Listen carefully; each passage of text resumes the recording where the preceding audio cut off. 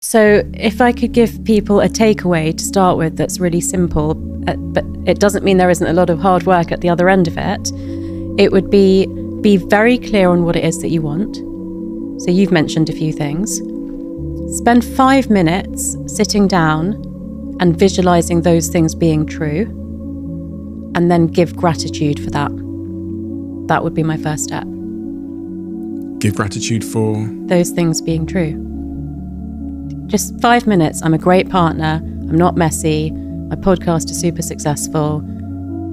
Like, see it, feel it in your body, taste it in your mouth, hear it in your ears. Completely immerse yourself in that for 5 minutes, longer if you can.